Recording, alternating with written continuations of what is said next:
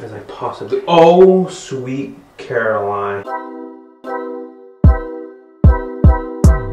Hey, what's up you guys, welcome back to Brainplosion. In this video we're going to be trying out a TikTok trend slash hack, whatever you want to call it, that someone sent recently, and I just really want to see if it's real or fake. Cut to the clip of me trying out this trend slash hack. Stop. Take this pineapple, watch this. Okay. I'm gonna show you how to really open a pineapple. With your bare hands. My bare hands. We're gonna do this with your bare hands. Take the stem off, you're gonna twist it and pull.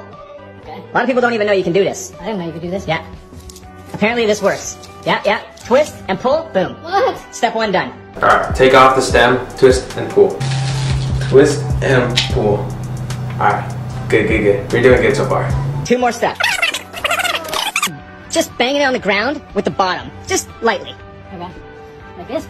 Yeah, exactly. Get it nice and loose. Nice and bruised. Alright, so it says to tap it on the ground. And I'm kind of hitting it a little bit harder just because this is carpet and the video is in concrete, so I'm gonna do it just a little bit harder. Roll it. This is a joke. No, it's not. I'm being dead serious. This will work. Like Okay? this way? Yeah, start rolling it, but with pressure, like you're giving it a massage. Okay, I'm gonna do it this way then. Yeah, nice and hard, like super hard, as hard as you can. I know you're pranking me, bro. No. I'm telling you. No, it's gonna blow your mind.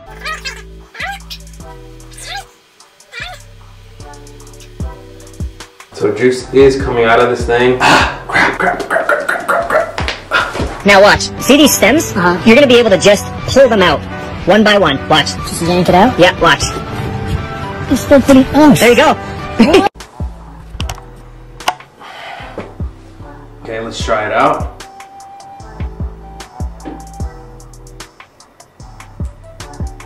And it is not coming off. Try one of these top ones.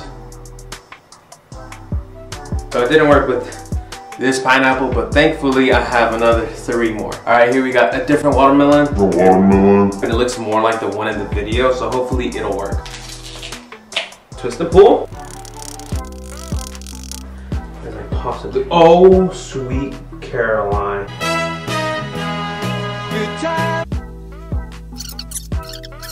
All right, let's see if it works.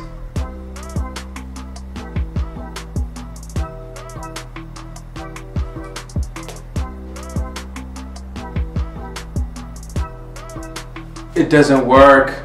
I just dirtied my carpet for this top.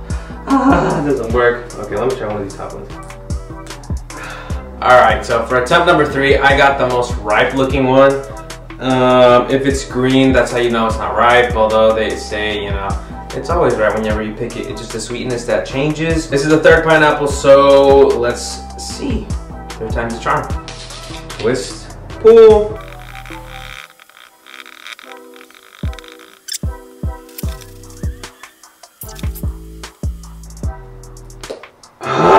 No. Why did I just buy 4 water? Oh my god, why do I keep buying them watermelons?